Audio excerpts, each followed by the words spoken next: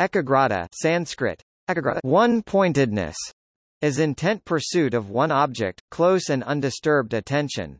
Yoga emphasizes regular practice, abhyasa, meditation and self-imposed discipline to acquire ekagrata.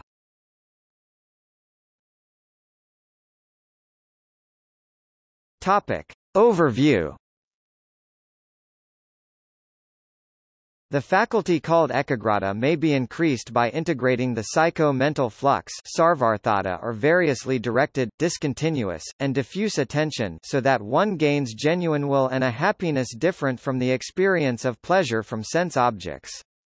It is harder to achieve if the body is in a tiring or uncomfortable posture or if the breathing is improper. Austerity tapas is allied to this conception of ekagrata. Badarayana's Brahma Sutras Chapter 3 uses the term to mean concentration. It is held to be a quality resulting from practices discussed in the previous chapter, which are briefly mentioned in the Brihadaranyaka Upanishad and Chandogya Upanishad. According to the Bhagavad Gita, the seeker after truth should meditate with his mind fixed on the Lord and absorbed in him matpara.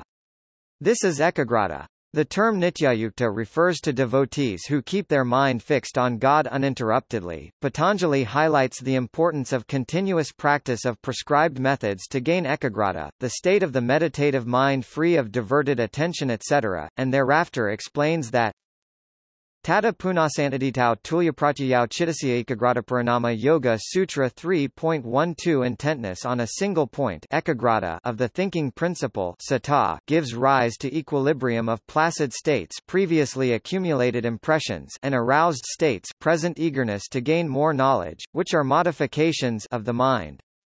These two states of mind remain unchanged and are brought to the state of stillness.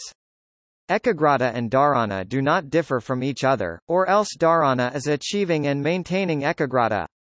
Dharana converges on a particular concept or object.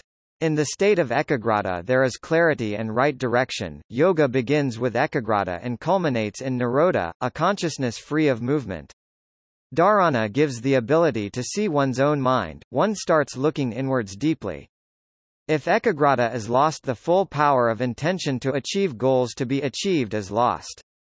Intentions afflicted by doubts, fears and reactive thoughts break and diffuse the energy of intentions. The mind, which is the cause of sankalpa notion, vikalpa alternative, must be controlled, it must be bound. Ekagrata assists in keeping one's own mind bound and still.